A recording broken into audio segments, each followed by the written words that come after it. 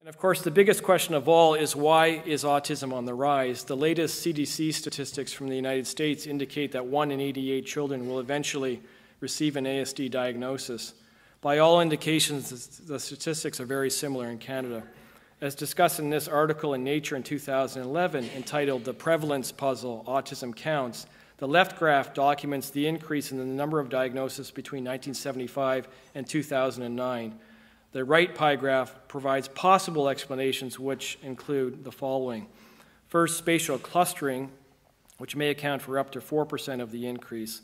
In this group, it is surmised that there could be an environmental agent affecting populations, or perhaps, for one reason or another, a neighborhood of families could become so sophisticated on the topic of autism that a cluster of informed parents and specialists builds up, diagnosing and treating more children.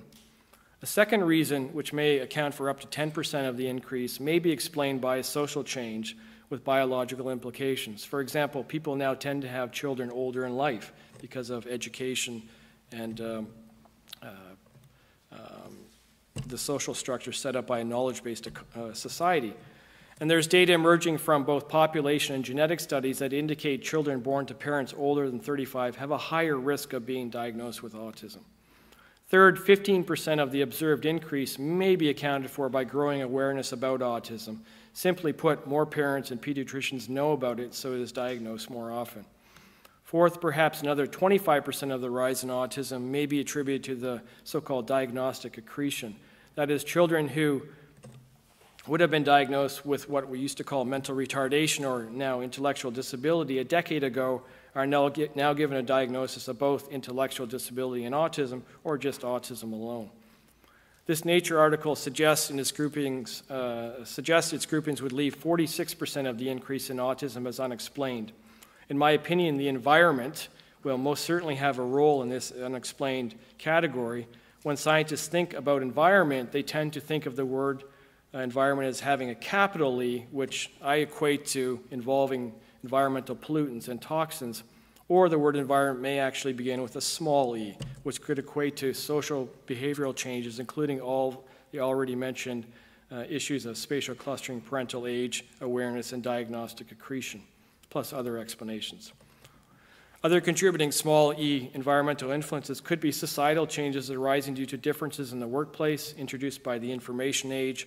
New anthropological factors may also have a play with respect to how mates find each other, what we call assortative mating, or even what forces are shaping the brains and therefore human evolution.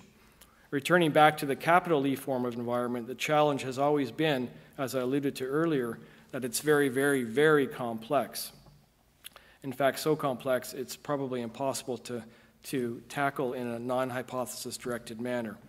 However, there is much evidence in the field that new genes and the animal models and cell models that I talked about can now provide bona fide targets for systematic testing of potential environmental toxins for their effects in autism.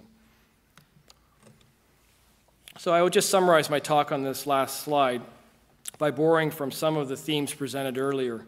The clinical trailblazers like Professor Kanner and Asperger and Wing and Rudder and others, some in this audience, have developed the concept of the triad of behavioral symptoms, namely impairments in the reciprocal social interaction, verbal and nonverbal communication, and preference for repetitive stereotypical interests and behaviors, to help us define what we now call autism spectrum disorder.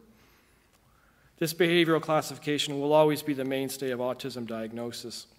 The past decade or so, however, has brought tremendous advances in, first, studies of genetics of autism, and second, understanding the role of the brain in autism. Specific genes, such as the ones that I have discussed, have now been identified, and it is now known that the protein products that they encode are involved in development and maintenance of neuronal synapses in some cases. When there's a disturbance in the balance of these proteins at the synapse, sometimes too much, sometimes too little, the brain cells work differently, which can lead to autism.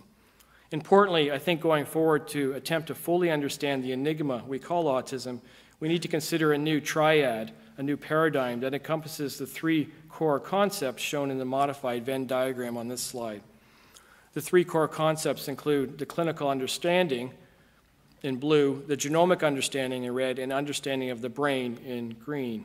As is often the case when studying such complex systems in science, I believe the next round of breakthroughs will come by studying the medical and scientific data sets operating at and being derived from the interface of these different systems.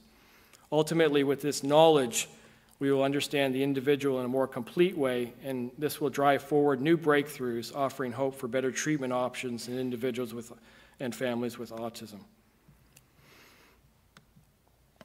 Last, it is important to reemphasize that every complex biological system is really a sensor of its environments. Studying the environmental influences on the individual at each stage of life may not only provide explanations for the unexplained causes of autism, but also provide a different path forward in prevention and treatment. This last image, shown at the center of the graph, is of course Tom Thompson's famous painting called The West Wind. Here a solitary pine tree stands, reminiscent of the neurons in autism. Perhaps this tree has a sparser branching network compared to other trees. This may be due to the nature of the genetics of the individual tree, or because it stands away from the protective forest, weathering the rather harsh Canadian climate like it is today. As we attempt to continue to decipher the complexities of autism, we will need to study the trees in exquisite detail, but also the forest surrounding them. Thank you for your attention.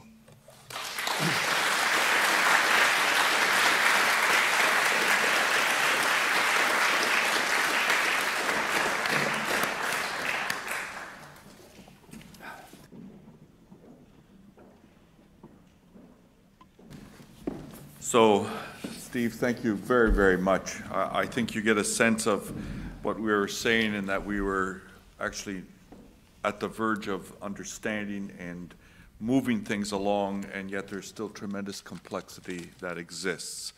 And we're going to pursue some of this a little bit further with our panel discussion. I'm going to introduce our other two panelists, and then I'm going to ask each of them to come up and give us, say something for about a few minutes, 5 minutes, and then we're going to have a general questions that I'm going to introduce.